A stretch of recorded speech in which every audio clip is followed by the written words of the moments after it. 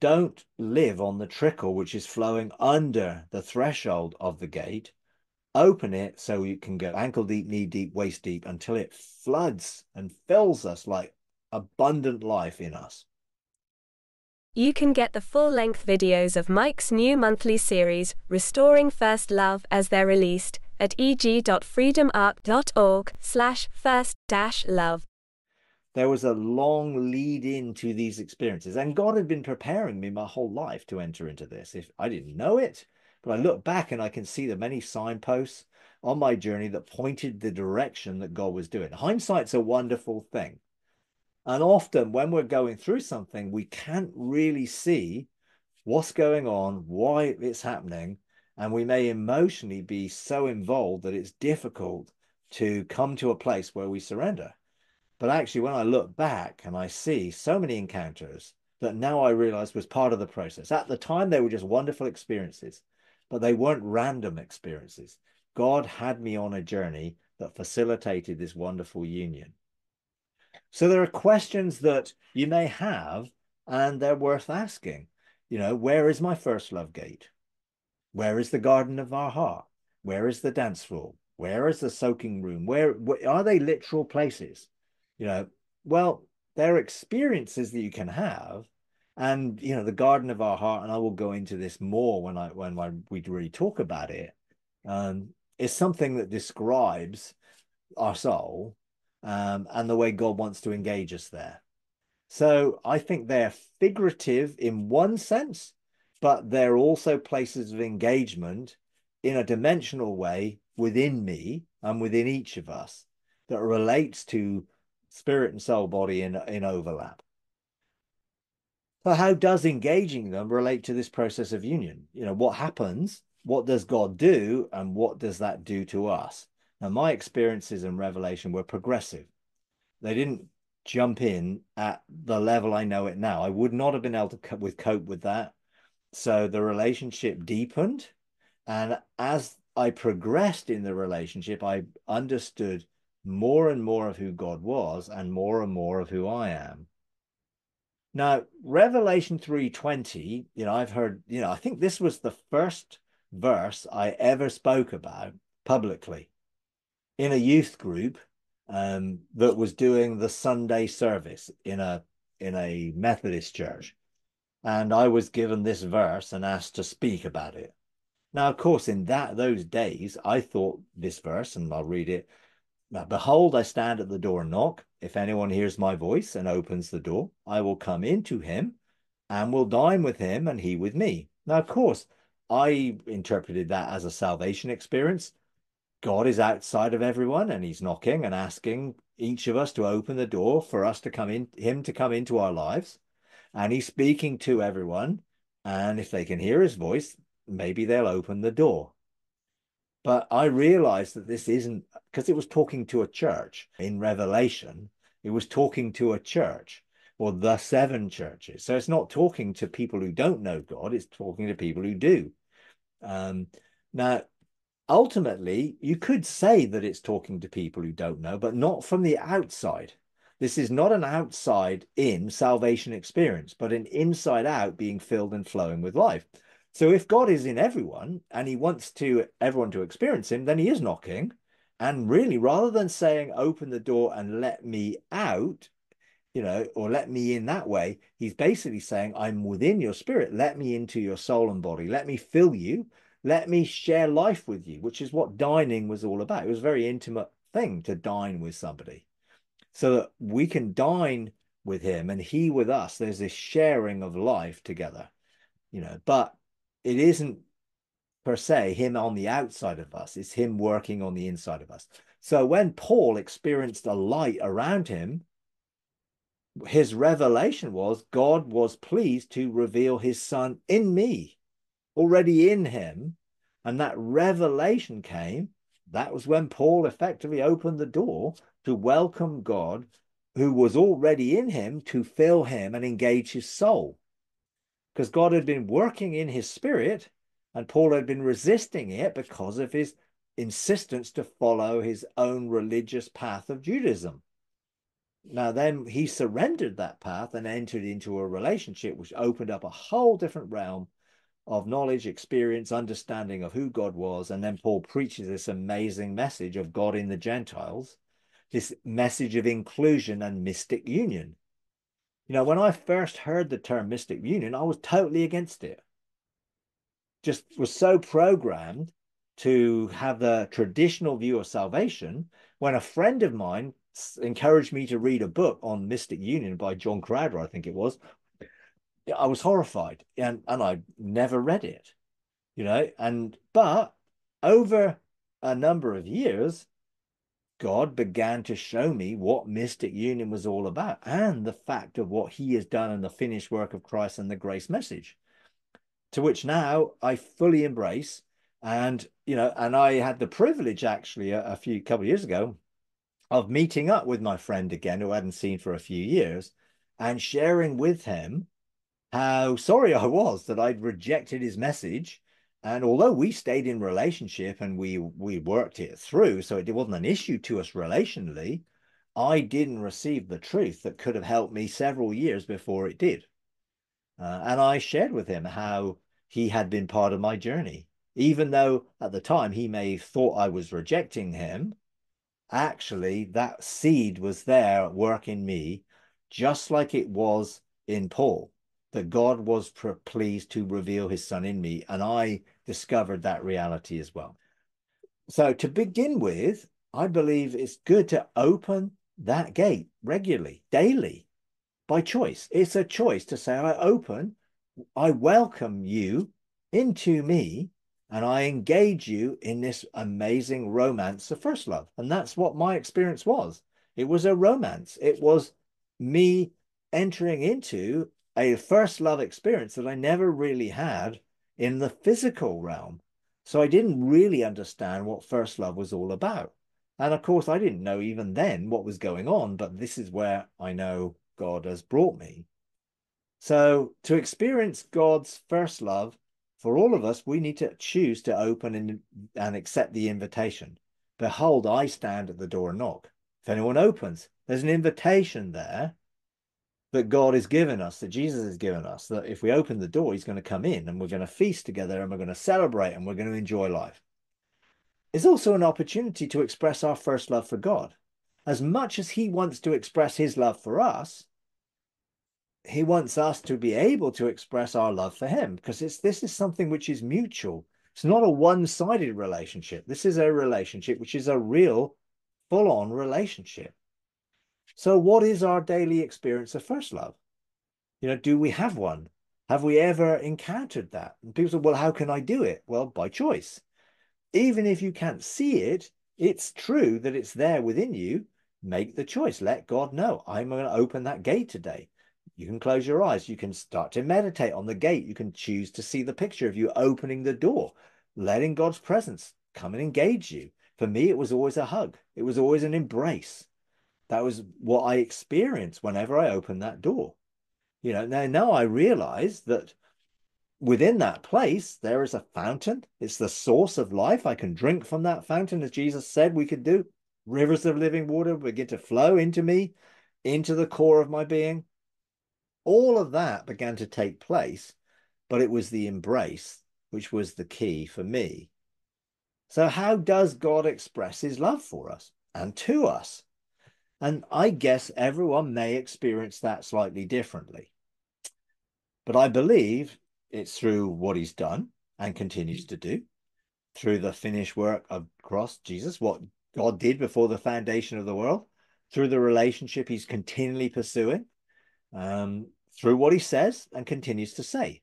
Because I want to hear what he says about me and what he ongoingly says about me, so I can embrace that as the vast sum of his thoughts towards me, through what he desires and intends for us. And I do believe he has desires and intention for us to fully know the depths of that union and relationship and fully embrace who we really are, because the world needs us. Through always being available to us, he never leaves or forsakes us. It may feel like he is, but most of that is our perception. It's not the truth. He's never, ever left us. through always wanting the best for us, being generous and lavish in grace, through bringing good out of all the situations in our lives, which we may make terrible mistakes and do things which are beyond, but nothing is beyond his ability to bring good out of it and to redeem it in our lives. And he will always do it because he's merciful. And I believe it's through being unconditional in love, limitless in grace, and triumphant in mercy. So how do we receive and experience his love? So choose to open the gate for the intimacy of a personal interactive love relationship to begin. Don't live on the trickle which is flowing under the threshold of the gate. Open it so you can go knee deep, ankle deep, knee deep, waist deep, until it floods and fills us like abundant life in us. How do we express our love for God and to him?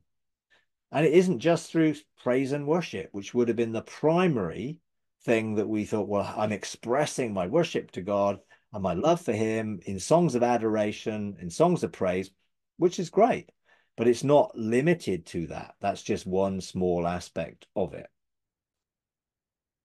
Now, showing our love to God, I believe, should be a priority. It needs to be a priority in our lives.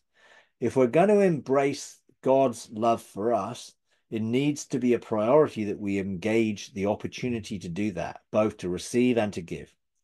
God is always available to us and promises never to leave or forsake us. Therefore, if we ever choose to open that first love gate, he is going to come in. He is speaking. Are we listening? Are we listening to the invitation he's given us to open the gate? Close your eyes. Begin to think about living loved, that right now God loves you. Right now, his love is surrounding you. Begin to come to that place of meditation, to that place of rest. Start breathing slowly, more deeply, more focused, so you can breathe in and breathe out the unconditional love of the Father. You're breathing it in. You're taking it internally. It's flowing in you. Feel that unconditional love flow through your being. So just become still. And I would encourage you, whether you've done this 1,000 times, whether you've never done it before, picture a door. Picture the door of first love within your spirit. If you struggle to picture or think of a door, think of one which you know really well, your front door, a door you're familiar with. Just begin to imagine that door. Picture it. You may feel it, you may sense it, you may just have that sense of knowing, or you might be able to see the door in your mind's eye, in the eyes of your heart, your imagination. So picture that door. And by your choice, you can open the door. Jesus is knocking. Jesus is speaking to you, asking you to open that door. He's given you the invitation. If you open that door, he is going to come and you're going to experience his presence. So I encourage you, just reach out in your imagination by choice and open the door. Make that choice to open the door, open it wide, and just welcome the presence of Father, Son, and Spirit. Welcome the family of God, that they might surround you You might be in their very midst as they embrace you, hug you, entwine with you, come into a union, a deeper relationship. Stay in that embrace. Stay in that place of intimacy. The Father, Jesus, they may speak to you. They may whisper into your ear. They may woo you. They may begin to say, Lakar, I want you to be my very own. Stay in that place of rest, that place of intimacy.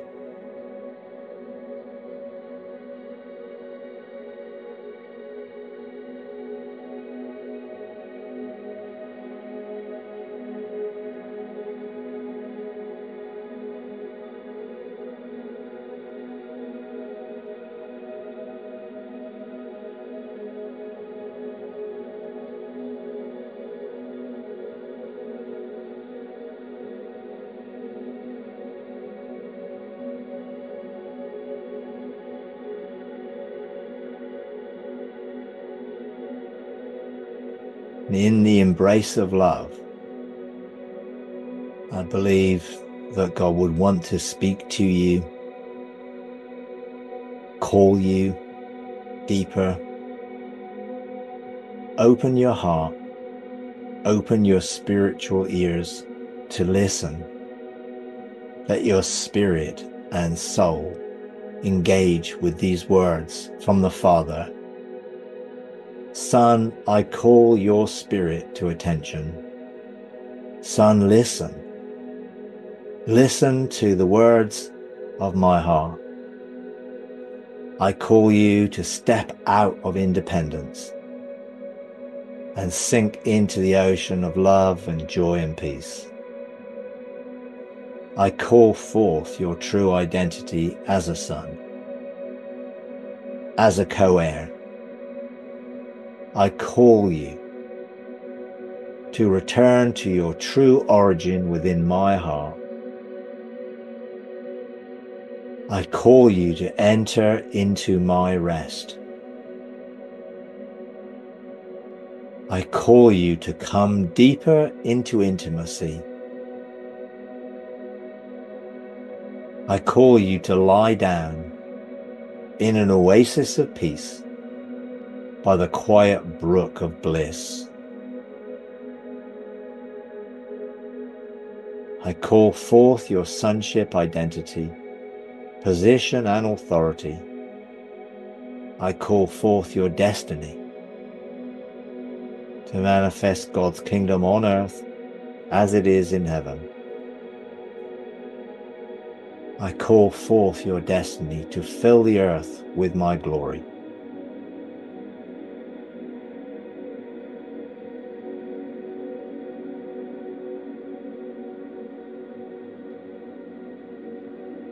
I love you. I love you. I love you. I love you unconditionally. Rest in my love. Rest in my joy. Rest in my peace. I love you. I love you. I love you.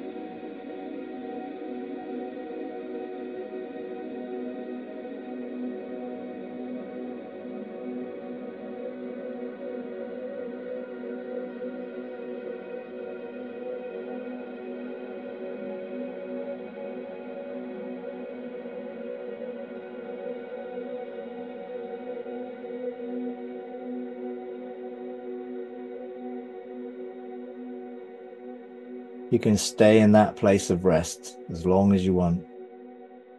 Let it be your abiding dwelling place.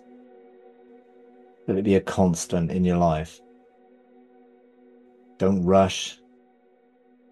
Don't feel you have to come out of that place. Stay there if you'd like. Just stay there.